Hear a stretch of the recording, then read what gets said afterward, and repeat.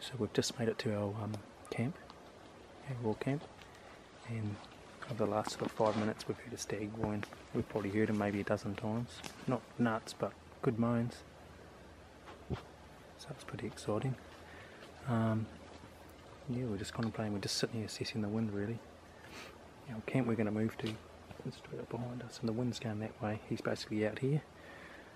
So we think we might, we've just got one can of beer stashed and some sauce from last year, and under that there is our tent. So we're going to get that. We're going to head up to our camp up here, set up on the ridge, and then we'll try and make a plan to have a go at this guy. So it's a good promising sign. It's pretty much 12 or something, I think, so wind's swirling a bit, but yeah, we'll just keep you posted, eh?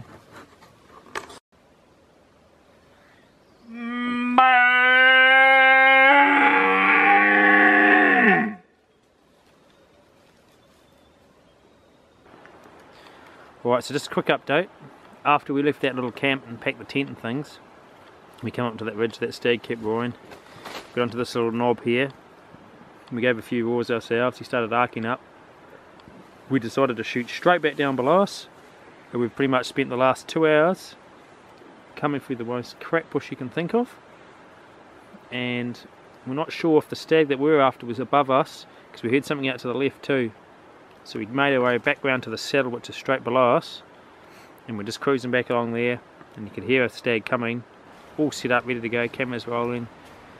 And then the old wind straight in our necks, probably about 3 or 4 seconds later, gone. So very disappointing. Good 2 hours of careful stalking, thinking we're getting close. Come back under the saddle not far from our packs, and one come right in and the wind buggered us, so we're a bit dejected. But we're going to shoot down to camp now and set things up and go out for an evening look anyway. There's still a few stags moaning about, which is a good sign anyway, so we'll get into it.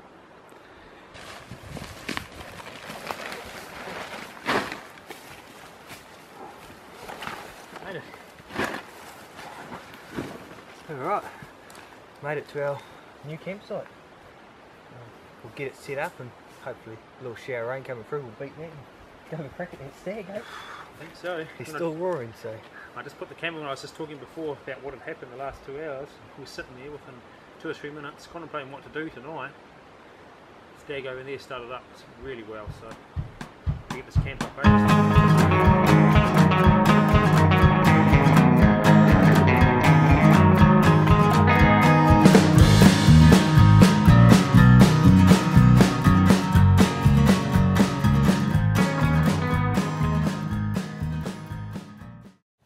Alright, so we've set up camp now.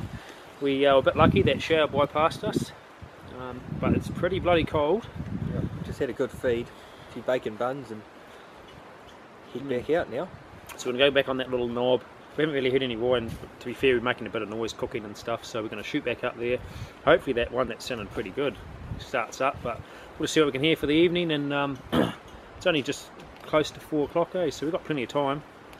Get up there, and who knows, we might be able to have a crack at something tonight, if not something in the morning, so we better go have a look. Aren't you?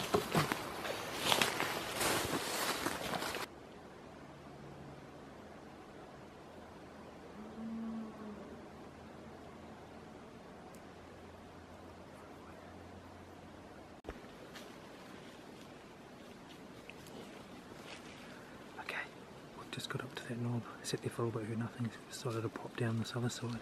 As soon as we come over, you can hear 2 stags roaring at each other. One's quite close, it's just in the saddle below, so we're just trying to cut round, keep the wind in our favour, and at this stage we're just trying to sneak in. He's roaring well on his own, so fingers crossed, eh? It's nice to hear, though.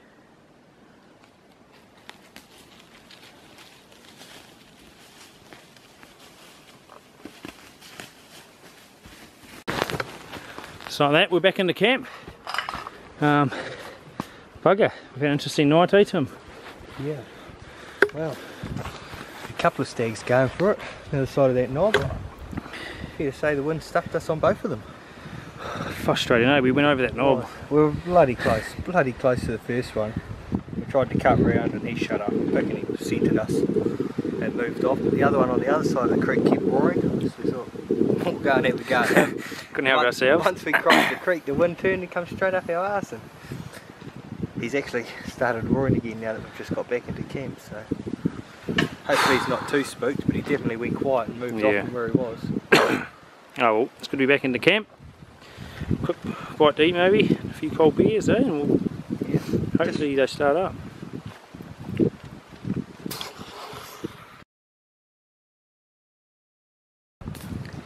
Okay, so we left the tent maybe a quarter of an hour, 20 minutes ago. We went up to the knob. That one we've heard roaring all night. It's moaning a bit, but nothing to get interested in. Nah. So we're going to head down the ridge now. There's two, well, one definitely quite close, and the other one which may be on the other side of the creek. But we're going to head down there, just gun it, and hopefully see if we can get onto them. Yeah. As long as this wind plays the game. Have to wait and see. It's all over the show at this stage. It's a good cold morning, and they're roaring well at each other. So we'll go give it a go.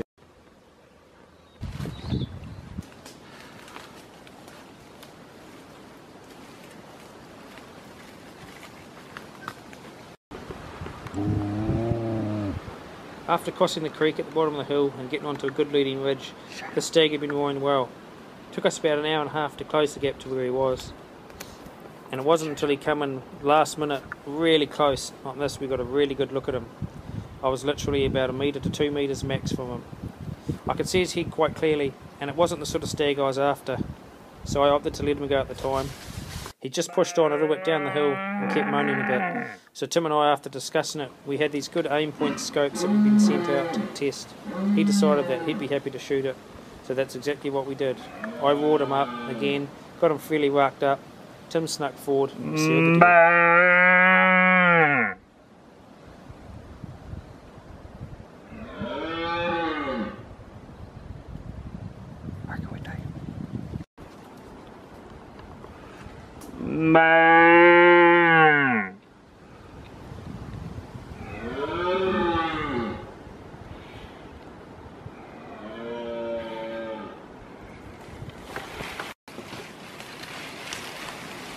Turn the gun cam on.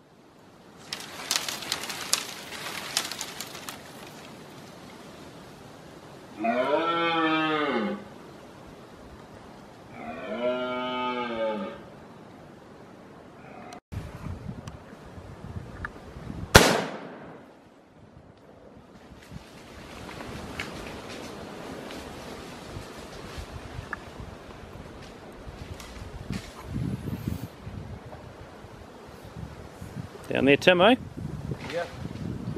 He's only small, but you hear another deer just crash off me? Yep. Take look off the other way. I was going to check him out, Tim. He was here somewhere, wasn't he, when you shot him?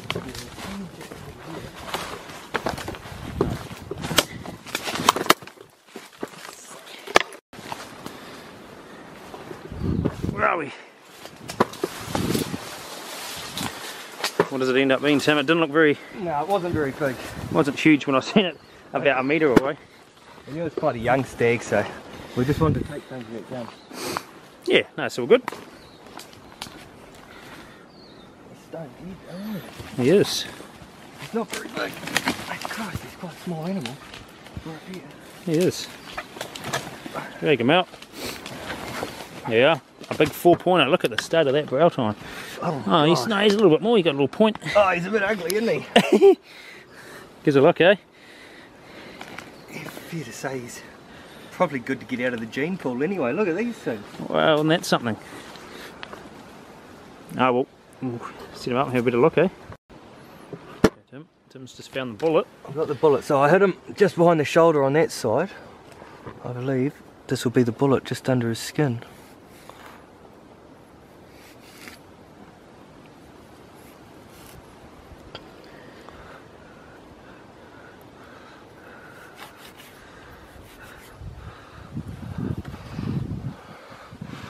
That's it.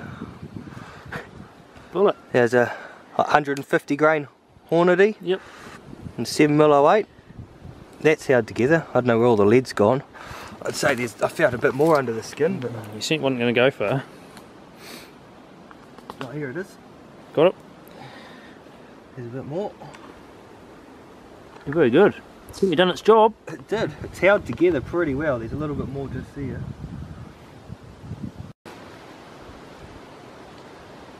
Alright, so stag down. He's pretty ugly little head. Quite funny, he's got some little bumps and nooks on him, but it was a good hunt, eh? We've been chasing him for an hour and a half this morning. For once the wind stayed in our favour. We had to muck around a little bit, go down and come back up a different ridge, and we got close and then we could smell him, and as you'll see on the footage he come in really close. Probably as close as I've had a stag. I reckon I could almost poke him with the barrel of my gun when he first turned up. I could see him pretty clearly. We had just had the most perfect wind, so he stood there for probably 30 seconds or so, maybe a bit more. Yeah. I had the gun camera on. I was pointing at him. You'll probably see it in the footage because Tim had his camera on as well. But I knew straight away he wasn't big. Not really what I was wanting to shoot. I've been trying to hold out the last week or two to try and get something nice. So he crashed off like you see in the footage.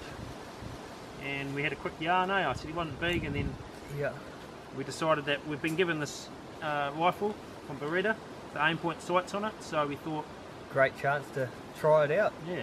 He was only 20-30 metres away, he carried on roaring, so yeah, popped over the brow and he just stood right there. I poked a hole in him. Too easy. Yeah. Quite impressed. There's 7mm 08. First time I've actually used one, and shit, he didn't make it far. The bullet went in just behind the shoulder on this side, and we got it out under the skin on the shoulder on here. It was dead as soon as we got here. So. Yeah.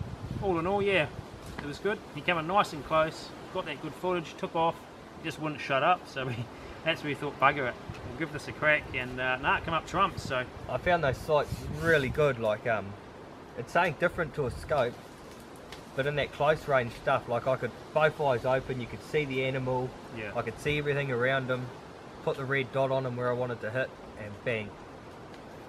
Trophy Kaimai stag, eh? Yeah, look at these bloody things.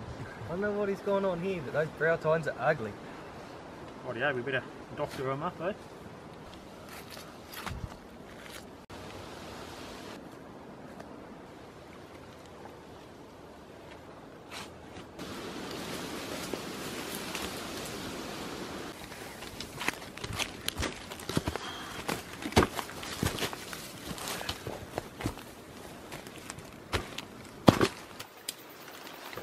As you can see, we're right in the thick stuff. It's just awful, it's super jack. How are you back there, Tim? Oh, mate.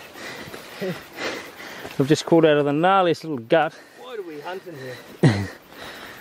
Through the stags live, isn't it, and the buggers. We're nearly onto a good little leading ridge though, so we're getting there. Alright, right in the shit here. We're getting down though. Oh. It's bloody steep. There's lots of vines, but sometimes the vines are your friend actually. It sounds like we're in the river. Alright down there? We made it, but that's the main thing.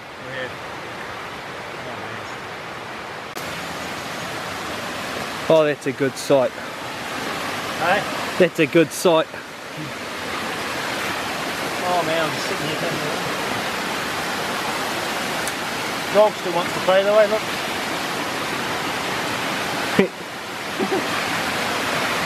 careful.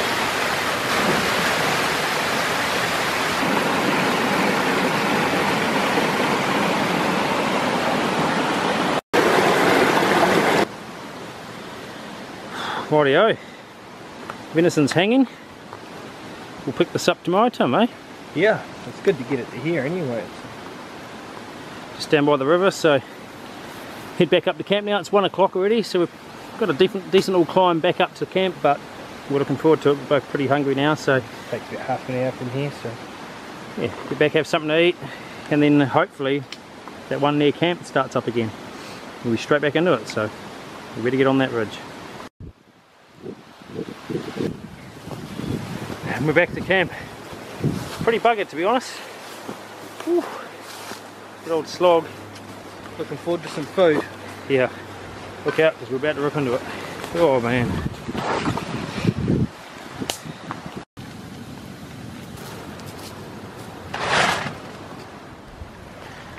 So after good feed and probably an hour of shut eye, A little bit of a nap, eh? Yeah. Still coming too. Poke our heads out. Certainly got up pretty windy. Forecast isn't looking too good. So we're just trying to debate where we should head. Trying to work out which way this wind's coming. Being on the saddle, it's sort of just swirling everywhere. It'd be quite easy to stay in here and have one of those cold whinings, isn't it, Tom? Oh, it would, but I think we've got to get out and earn it a bit more, don't we? I think so. So we're going to put our boots on shortly and head up to the knob anyway and see what we can hear. If it's if we can get off to the side of it one way and it's not so windy, we might get lucky. But yeah, we'll have to play it by ear. So suppose we better get into it. Tess, better go have a look, eh? What do you reckon, Tess? You want to stay there?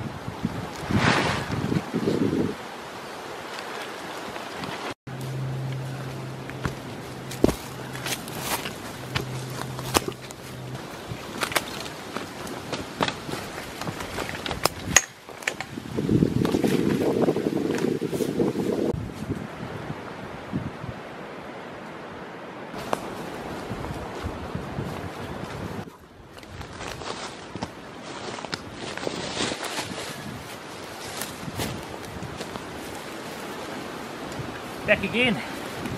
It's pretty bloody windy. It's like the rain's starting to come in. We've had a few drizzles, so we've pulled pin, headed back, and yeah, basically a case of battening down the hatches for the night. I think we've been for a bit of a wild one. Yeah, it's not looking good.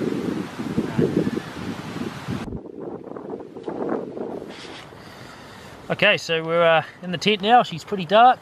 We've had the odd little drizzle of rain hitting. We were sitting out there under the tree canopy, but due to that we've been forced in the tent to enjoy a few cold wine necks for the night. Wind's kind of died down a little bit now. Still blowing, but it was real strong this afternoon. Hellishly cold anyway. It's pretty fresh in here, but it's been a big day. All in all, it's pretty cool to have that stag coming so close. So, bit of a reward, eh, for... Yeah, some hard yakka. Certainly didn't come easy. No.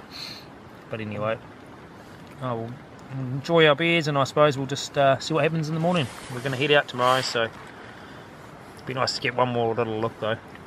We'll play it by ear.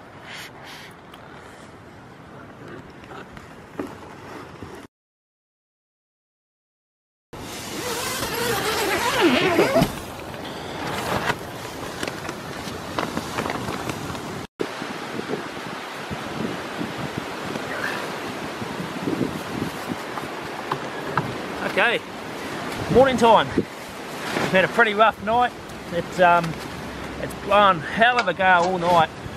We've had to be out 2 or 3 times putting rocks on tarpaulins and retying strings, so a bit disappointing. It's still howling this morning.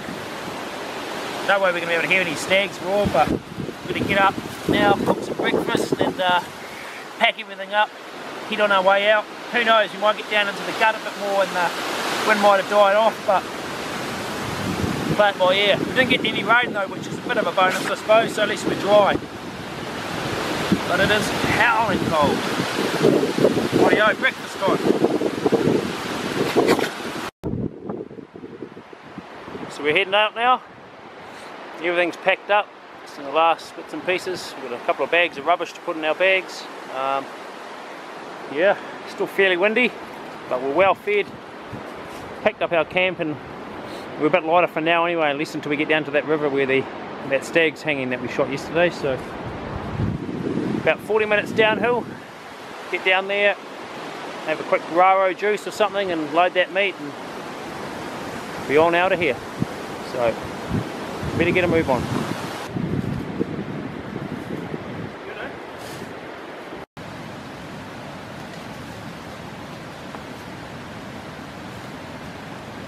Good, Kaimai. Nice and cool. Made it down to the river, the meat's hanging here. Oh, nice and cool. I'm going to bone it out now and put it in a couple of bags and head on out.